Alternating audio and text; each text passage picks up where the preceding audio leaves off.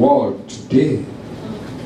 How many times believer Christians have to run to them for spiritual consultation when we are faced with trials of life, when our faith is shaking and our trust in the Lord is at its lowest ebb.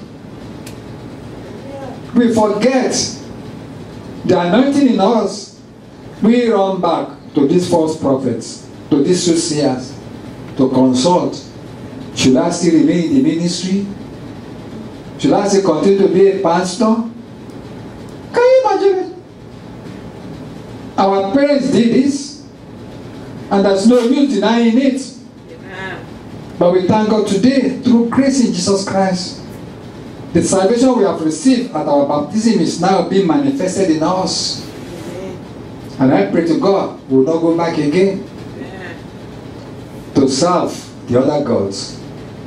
And this is why the Lord told Nicodemus in John 3:3-7, Jesus answered him, "Truly, truly, I say to you, unless one is born again, he cannot see the kingdom of God." Nicodemus said to him, "How can a man be born when he is old? Can he enter a second time into his mother's womb and be born?" Jesus answered, "Truly, truly, I say to you, unless one is born of water and the Spirit, he cannot enter the kingdom of God. That which is born of the flesh is flesh, and that which is born of the Spirit is spirit." Amen. Do not marvel that I said to you, you must be born again. What does it mean to be born again? It is a common statement in the lips of every Christian believer, and some claiming to be born again, but in real sense, they do not even know what it means to be born again. And these are wishy-washy Christians, the born wuru-wuru Christian, yet if asked what the term born again means, most church members could not give a clear explanation. The importance of this subject is shown in what Jesus said, "Except a man be born again, he cannot see the kingdom of God." John 3:3. Jesus is saying that to be born again is to be saved. Being born again is the plan of salvation that Jesus authored at Calvary. It is imperative that we understand what is required for us to be born again. All agree that when Jesus went to the cross, he brought in the means of salvation for everyone who will accept it. But what really happened at Calvary? What can it do for me? How do I accept what was done there in my own personal life? At Calvary, there were 3 steps to the work of Christ. 1, death. 2, burial. And 3, resurrection. As we read in 1 Corinthians 15:1-4, it is very easy to see that these 3 steps make up the act of being born again spoken of by Jesus.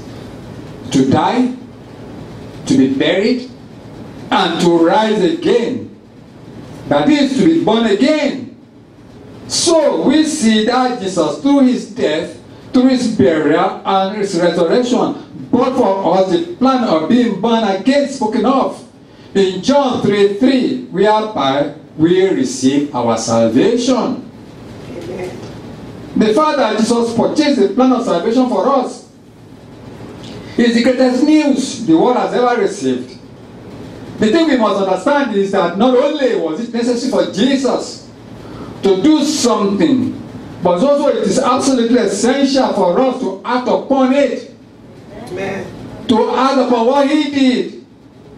Jesus told Nicodemus, "Ye must be born again."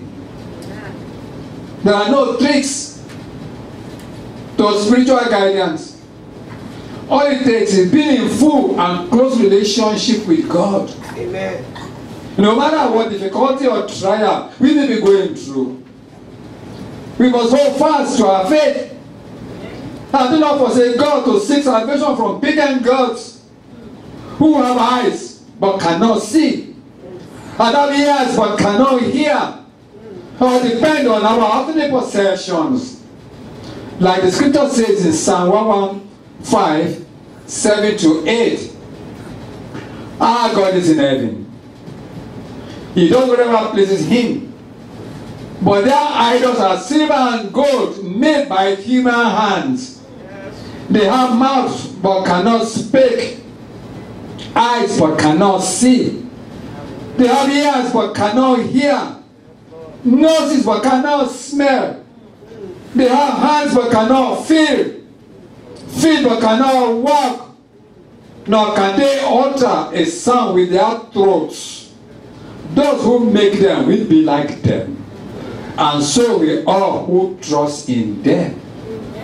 May God never let that be our portion. Yeah. True wisdom and guidance can only be found in the Lord.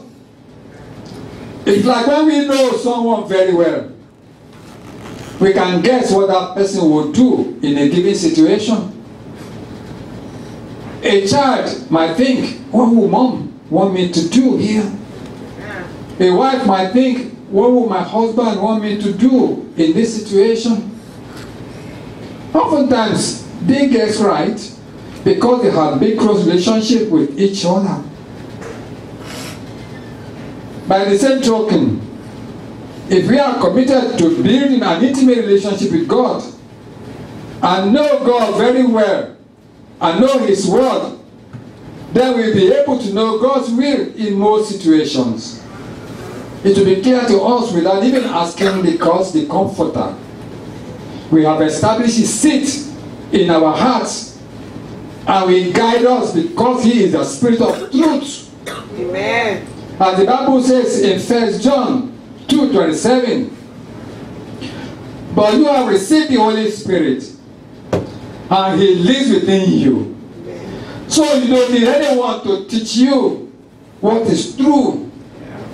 For the scripture teaches you everything you need to know. And what it teaches you is true. It is not a lie. So just as He has taught you, remain in fellowship with Jesus Christ. Amen. May God of our fathers bless each and every one of us hearing these messages this morning. Amen. It shall be well with you all. In the name of Jesus Christ our Lord. Amen. May God bless you all.